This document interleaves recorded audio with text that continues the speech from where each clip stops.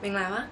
Today's video would probably be my most favorite so far because it's about something that I can't live without literally, and it's a very unique feature of Myanmar and you can find only in Myanmar or around Myanmar people.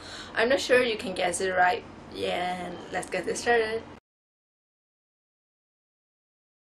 Yes, this is pickled tea leaf salad, a very authentic Burmese food, and I'm not sure do any people in other countries eat tea leaf, but whenever I told my non-Myanmar friends that we eat tea leaf, they were completely shocked. Even those Chinese people who drink tea a lot, they stare at me as if I was kind of alien. But I find that many foreigners like it after they tried it, especially Singaporeans. I've never seen any Singaporean who dislike it yet. And you know, Burmese food had different range of texture and taste that not everyone can love everything. For example, not everybody loves mohinga and many people like to avoid oily and spicy stuffs.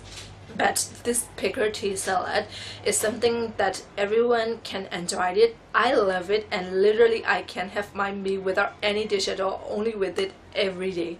So I'm going to talk about how it's being processed and how to eat it. There are different ways to eat tea leaf salad. Like years ago, tea leaf alone is the symbolization of peace. After two parties settle their argument, they give a packet of tea leaf, which means peace. And we can eat as the salad by mixing it with different kind of peas and beans, as well as tomato, cabbage, chili, garlic, and dried prawn.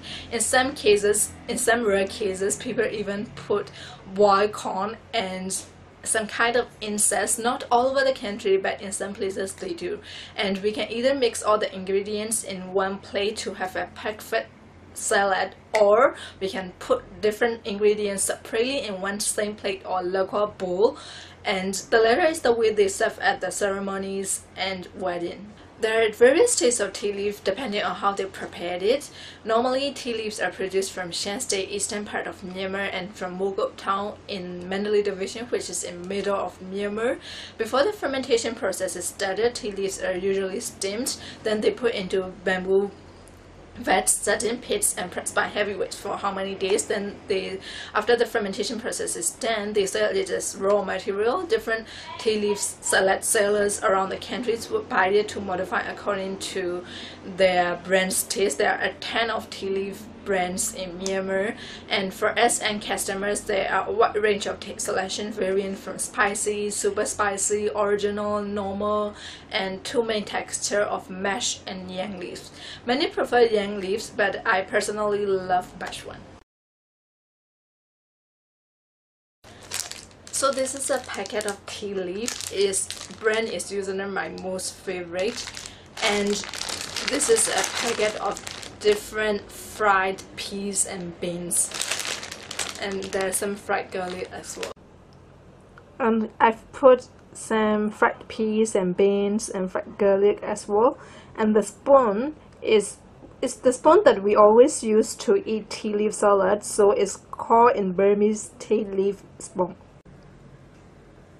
So this is how it looks like after mixing it. You can add tomato and cabbage, chili, dry prawn if you want according to your taste buds, and you can either have it with a plate of rice or a jug of plain tea, and that's delicious.